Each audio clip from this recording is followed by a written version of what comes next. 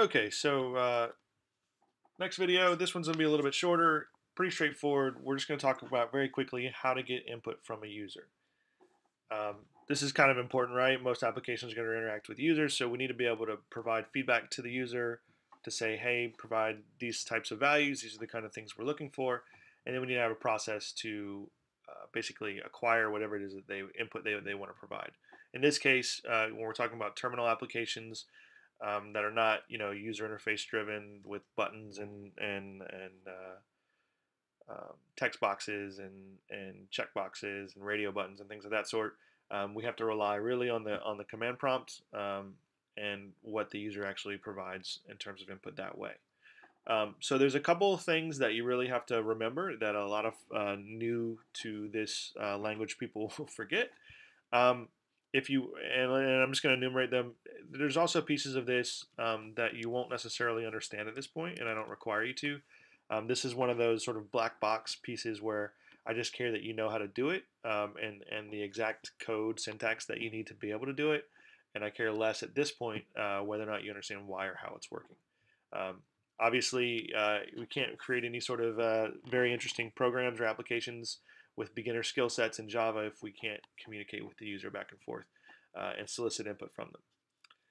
Okay, so the very first thing you have to do if you're going to be acquiring input from the user in this method that I'm about to show you is you need to rely on a specific library that Java has out there that you can use. It's called the IO library. And the way that you would import that into your application so that you can use it in your code below is right below your package statement. You want to have an import statement. So you'll notice this is outside of your class, right? If we're talking about the class that we've created, it's outside of your class, but it's below your package statement in NetBeans. If you didn't have a package statement, it could be the very first thing that you do. That's fine. But with NetBeans package declarations up there, this is going to go just beneath that. So what you want to type is the import is a reserved word. You'll notice it's blue. And then java.io.star. You'll see there are actually lots of potential libraries that are out there that are available to you. You can get very specific about which pieces of the library you'd like to import. For the sake of simplicity and less typing, I'm just going to import all of them. So the way that you do that is by saying the star there. So we're going to import java.io.star. And that's going to give us some access to classes that we need to be able to do the things that we want to do. Okay. The next thing we need to do is at the end of our main method declaration, which is where I'm at right now, public static void main. We need to add something that says throws IO exception. You don't have to understand what this is right now. We'll actually talk about exceptions and exception handling next week. But for now, what I just need you to know is that you're just going to add that blindly. That's going to go there. Again, this will make more sense down the road. But for now, we're not going to address that. We're just going to add it there and say, hey, we need this to make it work. Okay. The final piece of accepting it blindly is this piece of code. What we're going to say is we want to create a buffered reader object. You can call it whatever you want to. This is a variable name. I'm going to call it in since it's going to help us get input in. We're going to use this the rest of this declaration to make everything or to set everything up that we want to use.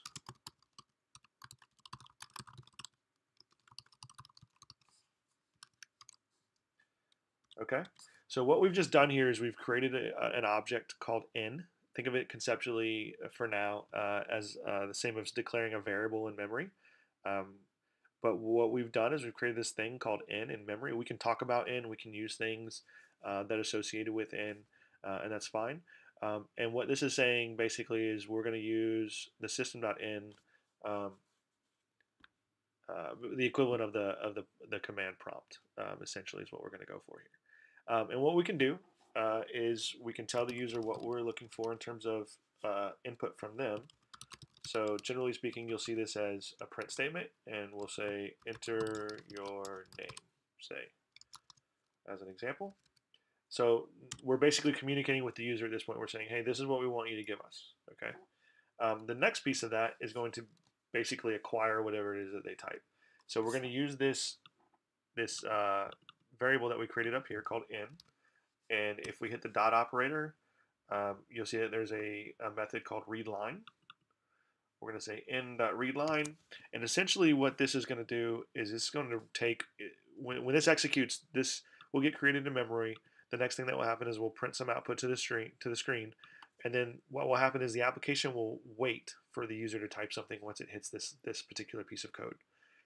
Now what we want to do, and what this method is going to do, is it's going to return whatever the user types. So if we want to be able to use that, what we probably want to do is store it into a variable, right? So what we're doing is we're creating this variable called input. We're going to request the user to type something in. When they type something in and they press enter, what's going to happen is that value that they typed is going to be stored in our variable called input. Everything that comes out of readLine is going to be a string. If we look at the Java docs for it, you'll see that readLine is a string. There we go. Let's wait for that to pop up. ReadLine reads a line of text. A line is considered to be terminated by any of a line feed or carriage return. And so what it's going to do is it's going to return us a string value. If we were doing things with numbers, or we were trying to work with some other data types, what we'd have to do is we have to convert that string into whatever data type we needed it to be before we could work with it. But for this example, we're not doing any of that, and we haven't talked about any of that. So all I simply want to do is get the input that was provided by the user, and then I'm going to echo it back to them just for this example.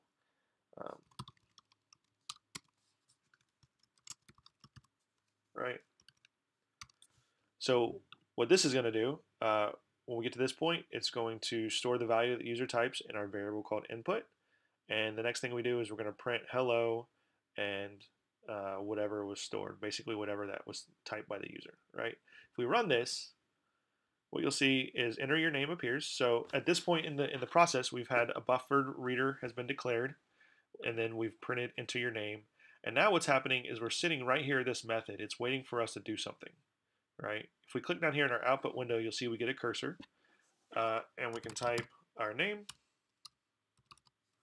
And if we press return, it can move forward past this line, and now we're here, and it just basically echoes whatever it is that we just typed. So a couple things that you need to watch out for.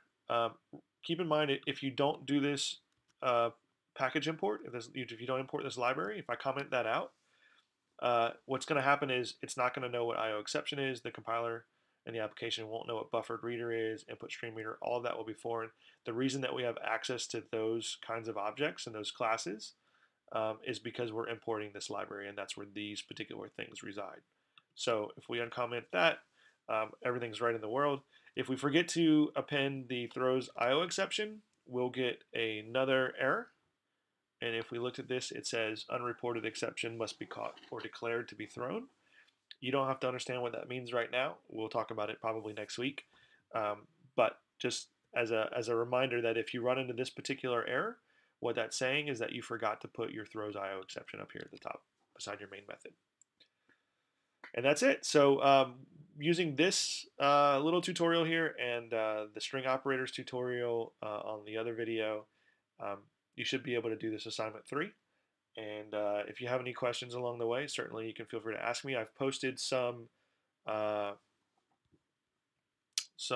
packages to Blackboard as examples that you can use to take a look at this as well. So again, if you have any problems, just let me know.